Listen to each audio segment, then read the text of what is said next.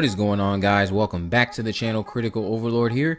In today's video, I am going to be addressing what we actually would have ended up finding out what the Creeper was going to be. Several years ago, when we were originally supposed to get a film called Jeepers Creepers, The Creeper Walks Among Us, which then became Jeepers Creepers Cathedral. Now that film was set to be released in 2006 sometime. 2006 became 2009. 2009 became 2012, and then from then on out, 2012 of course became 2017, and it was no longer called Cathedral. It was no longer set 23 years after the first two movies. We were no longer going to be getting the film we had been waiting for. We were getting something that had been cut in half, something that would fit a smaller budget. Something taking place in between the first and second films, which makes no sense whatsoever. All the third film now has done is create several plot inconsistencies on top of some minor things that already exist within this universe.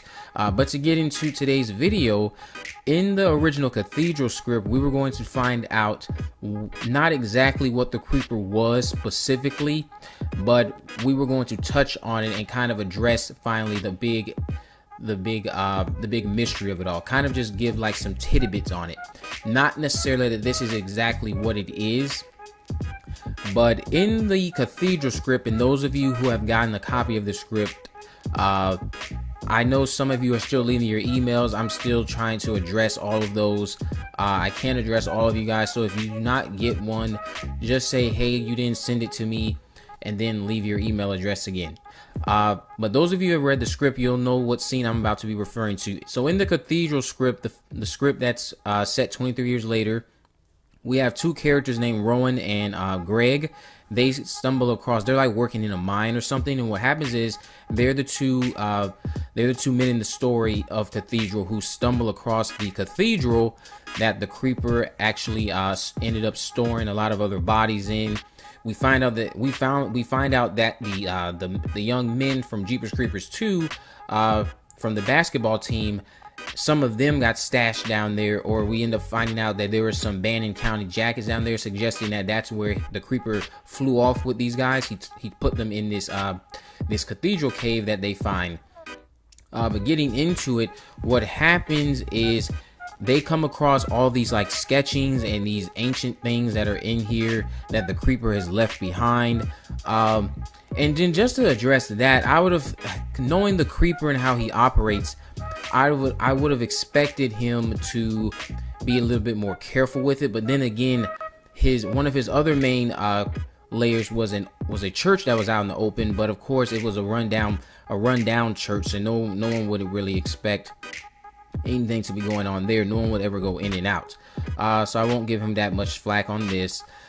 But they end up finding some artifacts, some sketches on the walls, and things that are pointing towards an old deity in the Poho County area. Now Greg asked Rowan, what exactly is this, because it's in a different language. I believe it was in Greek.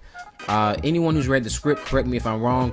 What Rowan ends up telling us is that from what he can read, and from the sketchings that are here, because it's sketches of like early Poho settlers, Indians in the Poho County area, Native Americans worshiping what in this universe, this is an existing demon in this universe.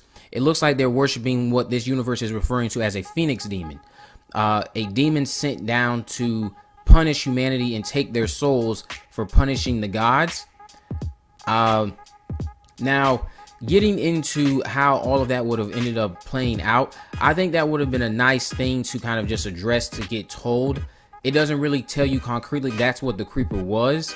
But this being the lore of what Phoenix demons would have been in that universe, this is what the Creeper would have been. It would have been a Phoenix demon that apparently got sent down by gods to punish humanity. Now, it doesn't really tell us why this thing operates on a feeding cycle, so that's still going to be something left up in the air. But it kind of, the Cathedral script would have revealed that the Creeper was a Phoenix demon, and how this Phoenix demon operates is, yes, every feeding cycle, it does shed its skin, and then if you were to actually burn it, it can be reborn. So by burning the creeper, we learned something else about the creeper and coming in contact with fire, because in none of the other films, now see, this would have been plausible because in none of the other films do we really see the creeper coming in contact with fire. We do take note of the fact that he does try to avoid fire as much as he can, but then again, why would he want to avoid it if it's just going to make him be reborn? But anyway, if you burn the creeper, it's going to make him reborn. He's just going to have all his limbs again. He's going to be born from the ashes, which is how most phoenix birds operate, and that's the same way the phoenix demon would have operated. So in the cathedral script, we find out that the creeper is an old phoenix demon that has been terrorizing this area of Poho County for quite some time. And early Native Americans who were in this area, they were like worshipers or followers of it, or something to that effect.